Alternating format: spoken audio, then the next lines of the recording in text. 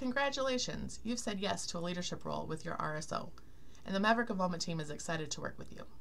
Today I will help you understand the difference between a 901 account and an off-campus bank account, so then you can make decisions on how your RSO chooses to manage your money. First, I'll share the pros and cons of a 901 account. Then I'll share the pros and cons of an off-campus bank account. And then lastly, I'll share with you how MIT can support your RSO. There is no right or wrong answer. RSOs can choose one or the other or both. It's really up to you, your leadership team, and your RSO advisor. So a 901 account. Business Services provides accounts to hold money for RSOs here on campus. The account number starts with 901, and so we call them 901 accounts. RSOs deposit money into their 901 account at Business Services. The part that's surprising to some is how to spend the money. For most RSO purchases, the purchase is made by an officer with their own money. The officer gets a receipt for the purchase and then fills out a form to get reimbursed from the 901 account. Some RSOs view this as a con because not everyone has money available to spend and wait on reimbursements. There are some pros to having a 901 account. One, it's easy to update the responsible persons listed on your account. All you have to do is contact MIT and Student Activities.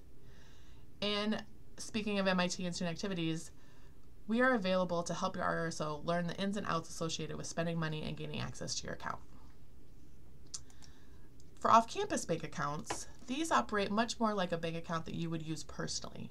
After an RSO deposits money, you would usually have a debit card or a checkbook, so a pro for this type of an account is that you can directly spend the money without having to wait for reimbursements. A con associated with the off-campus bank account is that the account needs to be open in someone's name, and for security reasons, there's really strict rules on how to transfer ownership of accounts between officers of the RSO. This security is good because you don't want someone to run away with your money, but it does require RSO officers to be responsible to each other in times of officer transition. Another con is that because MIT and Student Activities team members are not on that bank account, we really can't provide any information or help you manage your account. I've mentioned MIT and Student Activities and the support that we can give. What does that mean, or what does that look like? First, if you want to know if you have a 901 account or if you want to check your balance, you can just contact us. You can do that at rso-office@mnsu.edu, or you can stop by CSU 173 or give us a call at 507-389-6076. We also have provided instructions on how to use your 901 account, how to get reimbursed, how to make deposits, and that's all located in the RSO handbook, which you can find at mnsu.edu/RSO-resources. And then last, to update your 901 account, there is a form on Mav Central that you can fill out. We do want your Mav Central roster to match the request you're making, so make sure you update your roster. And then we limit who's on the account to 3 people. Typically it is the president, the treasurer, and the RSO advisor.